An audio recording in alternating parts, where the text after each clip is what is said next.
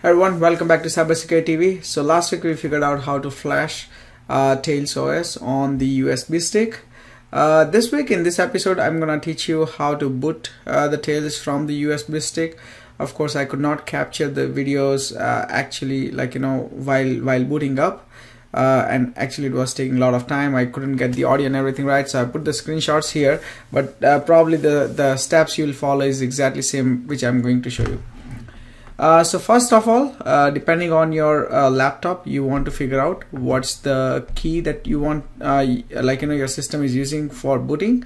So it depends on which brand of laptop you're using. Maybe it's Dell, Asus, HP, Lenovo. Everyone has a different key. For your reference and usability, I have put some well-known brands and their boot key down in the section below. So try those out. Hopefully it should work. If it does not, then probably just look it up on your support or Lenovo or HP support, whatever that is, and then also maybe just try to search on the Google as well. But 99% of the cases, one of those key that I've mentioned below should work. So once you have the USB stick attached with your system, you will go into the boot menu. For example, I'm using the Dell, so I'll be using the F11 or F12. And once I do that, it will take me to the boot menu. Just in case if your system do not go to the boot menu and it shows up the regular login screen of maybe Linux, OS X or the Windows, then probably you need to restart and try with another key. Repeat this until you get to the boot menu.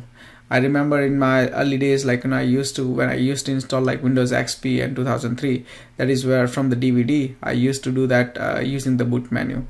So this will be a similar experience as well. Once you go past that stage, you will be able to see a boot manager. It will show up all the options that you have. If your USB stick is attached, probably it will also show that option here, and you will use all the instructions on how to select which particular boot option you want to select will be shown on the screen. So you can go up and down using that arrow key, and then you can hit the enter. Just so everyone know, if anyone has not used the boot manager before, your mouse will not work, so probably you'll have to stick with the keyboard to select the boot option. Once you select the boot option, you will get this screen where you'll have two options. The first one is Tails, which is the regular operating system which you can boot from. The second one is troubleshooting mode. So in case your Tails is corrupted or maybe it's not functioning as you had expected, so then maybe you can open in the troubleshooting mode, and then the Tails will try to fix the issue that's encountering.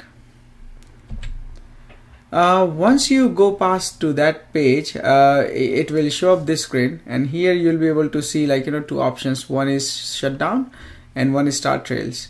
If you do not want to mess around and change any of the existing settings or the default settings, as we have seen in the previous video, as I said, Tails always have the secure option by default, so most likely you will not have to change anything. However, I'll still talk explain you all the features and all the options, so just in case if you have to, you can play around.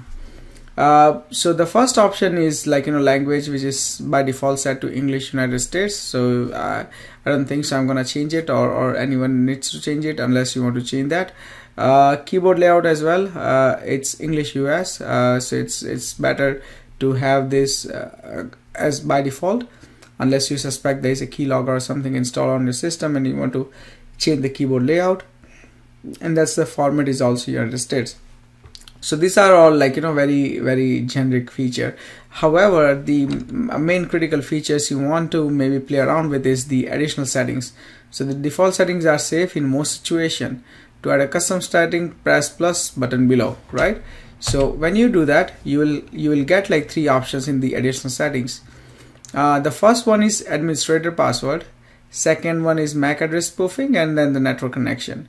Now as you can see, admin password is turned off by default, and the reason being that is, suppose for some reason someone got access to your Tails,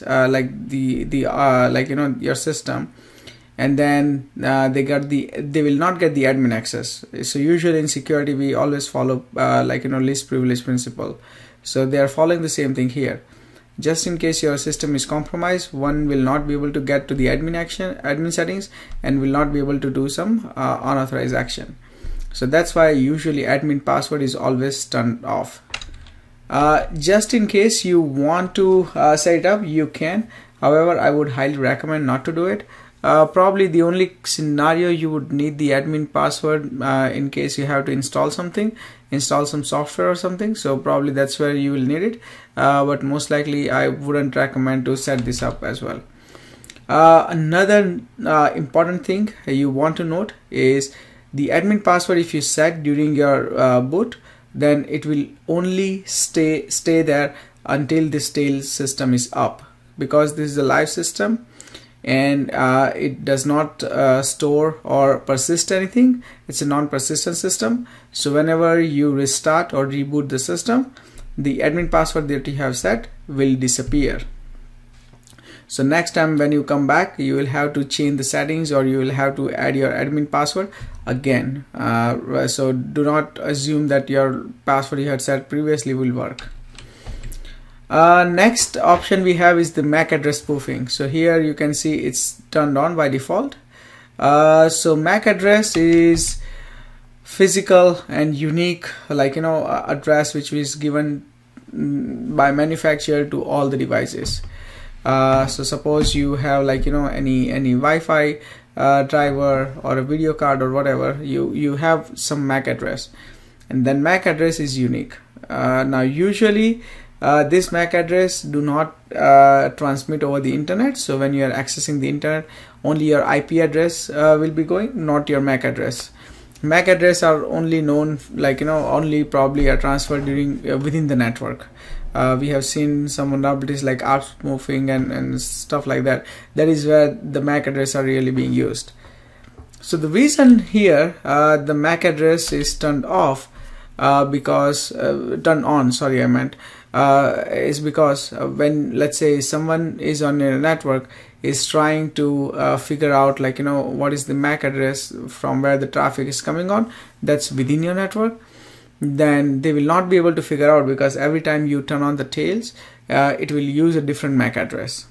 So it will make very difficult for anyone to rectify or to find out who is the actual person or system which is being used by this MAC address. Now the only I again would not recommend to turn this off, but the only way or reason you might want to turn this off, because let's say someone is in some network only certain MAC address are permitted. So in that case, if your MAC address does not match up, probably you will not be able to access the network or maybe the internet. So that's the reason, that's when you will want to turn it off. However, I would hardly believe that would ever be the case in the modern world. The last options we have is the network connection. So network connection is direct by default, and when you click on it, you will see three options. One is directly by the Tor network, so all the traffic, including all the programs which are installed on this OS, will go through the Tor network. The second option is using the Tor bridges or a proxy. Now we have already talked about the bridges and pluggable transport and how to install it, how to use it, etc. So I'm not gonna repeat that. But if you haven't seen that video, please go back and check it out in this playlist. And third is disable all the network connection, which is obviously not recommended. So we can keep it everything as is, and then once you are ready, maybe what you can do is you can click on this start trail blue button on the top, and once you do that, you will be able to see a screen like this where you will have some default programs and about trails. And one thing you might also want to do is to connect to the internet, you will have to connect to the Wi-Fi. So Wi-Fi will work as if you're working on your Windows or OS X. So once you connect to the Wi-Fi, you will also be traversed the tails Tor network. All the default program and systems are loaded by default, so you wouldn't have to do much things. But yeah, this is sort of like how do you boot from the tails. And if you get stuck anywhere, let me know in the comment section. Hopefully our community will be like, help you out. And also try searching on the Google for basic troubleshooting, but it should be very straightforward. I don't anticipate any problems. Thumbs up on this video if you like this, subscribe to my channel, and I'll see you on next Monday. Bye.